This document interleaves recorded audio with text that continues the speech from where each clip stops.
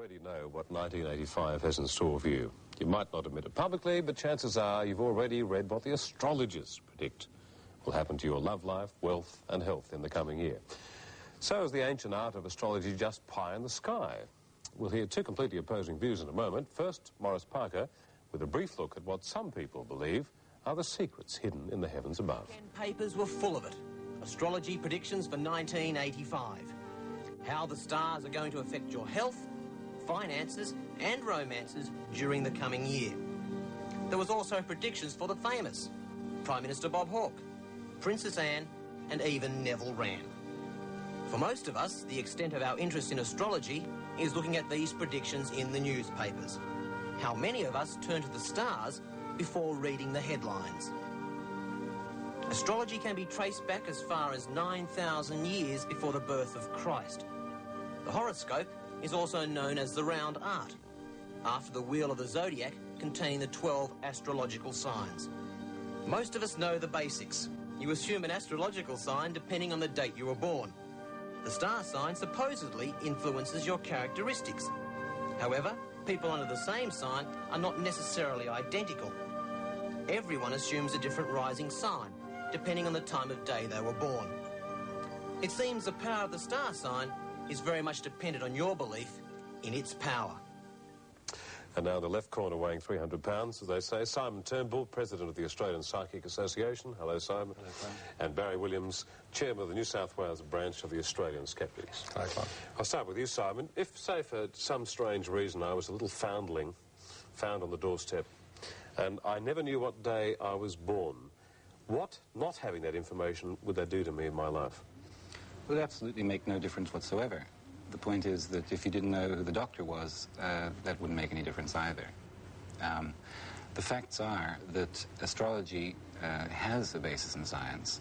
There have been many, many experiments done to prove this fact. Yeah, but getting back to this point, I'm confused. You said the wrong thing. You see, I thought you'd say it made no difference. Right. Yeah, I thought all this astrology business was related to when you were born. Well, it is, in fact. The time that you're born is very important. But if I'm the little foundling and you don't know, well, what do? I'm lost all my life. I'll still love you, Clive. There's absolutely no question of that. That's refreshing to know. All right, Barry, I didn't get an answer there. Barry, you're chairman of the New South Wales branch of the Australian Skeptics, which sounds pretty foreboding. It's not really. Have you ever convinced anyone that astrology is just a lot of hoo-ha? I've tried, Clive, and Simon made a gross error there. There have been no scientific experiments that have proved astrology, because astrology is not a scientific discipline. It's superstition, magic. It's based in our tribal past. It hasn't changed essentially since then. And there have been many tests done, scientific tests done, to say that astrology has no basis in scientific fact at all. But getting back to my question, if it's on an emotional level, which you're implying, have you ever convinced anyone? You're using a technical argument against what you say. You can see the problem, can't you? It's an emotional Sure. I don't know if I've convinced anyone, actually. I do my level best to convince people. People that I know I may have convinced that may have had a leaning that way. It's very difficult to convince a confirmed believer, though. Do you ever read the astrology charts? Well, I have a little thing here that Simon wrote about my organisation, where he predicted we'd lose support this year, and that was on the 28th of June. Simon, just for your own interest, we've actually doubled our membership since then. In fact, there are more members than the 40 I saw at the last meeting I went to. All right, getting back to you, Simon. Why is it that astrologists don't appear, when we look in the newspapers, to agree? I can read 5 different papers and get, in fact... Sure, because, in fact, the correlatives are not all the same. You can't put very much in 3 or 4 lines. The facts are, there was objections to astrology statements signed by 192 scientists. I would have thought that Barry would have brought this up. I did. And there were a number of scientists, in fact, who didn't sign that. Amongst them, Dr. Carl Sagan, I'm not going to make this too serious, but he wrote a letter back saying that, in fact, I object. I will not sign it because it is claiming the tone of the whole statement was too authoritative, and there's no authority. There are 3 separate scientists at the moment who are studying this subject. The most prominent is Michel Gauquelin, who has proven, in fact, Simon, come on. And Barry knows these facts, who has proven, in fact, with his affiliate group in America, Psychops, that the Mars effect is a valid effect. Is it not, Barry? Nothing to do with traditional astrology, and you know it, Simon. Sorry, the Mars effect has been proven. Michel Gauquelin, who you are claiming as an authority, actually disproves astrology by every bit of work he's done except for that Mars effect, which is under a great deal of contention and not too The many only people... contention is a purely statistical Yes, and that's contention. what the problem is. You still haven't answered the question. These are basic questions I'm asking. When I look at the newspaper on Sunday and then on Monday and Tuesday, I find for the same star sign, which you obviously worked out I am, I find different predictions. What I want to know is that, just putting aside disagreements here, for you to gather support for astrologers, surely you've got to agree somewhere. Why do you write different things about it? Because there are many, many factors that obviously divide into 12. But the point is there are many more factors that divide into the astrology chart. Could I not say that some of them are not very good astrologers?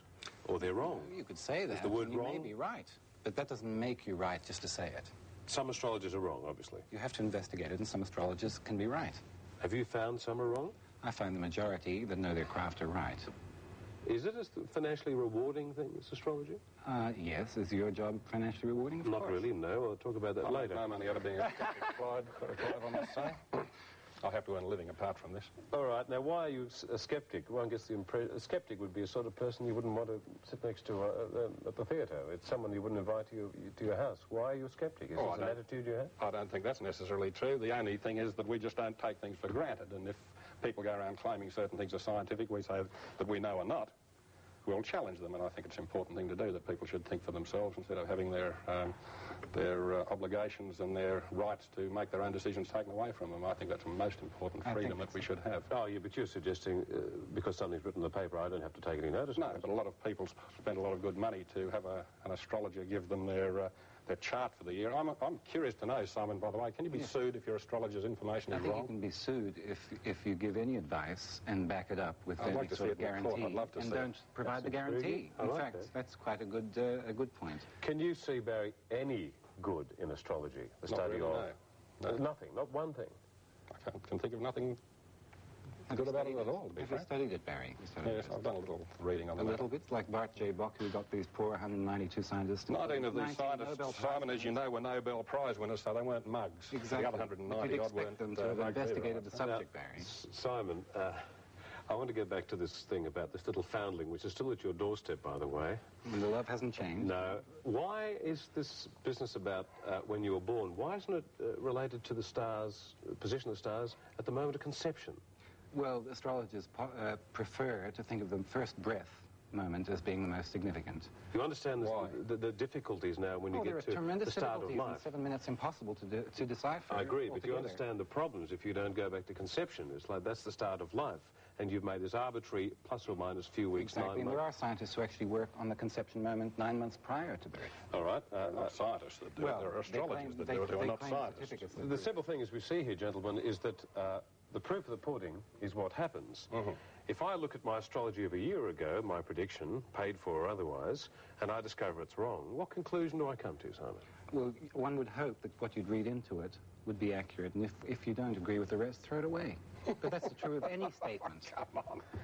That's why it's non-scientific, of course. Right, well, Unfortunately, of course, think you've we got have to to have leave the it there. scientific backing to say that statement. I knew it would be an impasse. I don't think it's going to change anyone. Thank you, Simon. I hope your year will be good. Do you know if it will be? I think it will, and I hope yours too. Barry, I hope that you'll be sceptical all year. I certainly will be that, Clive.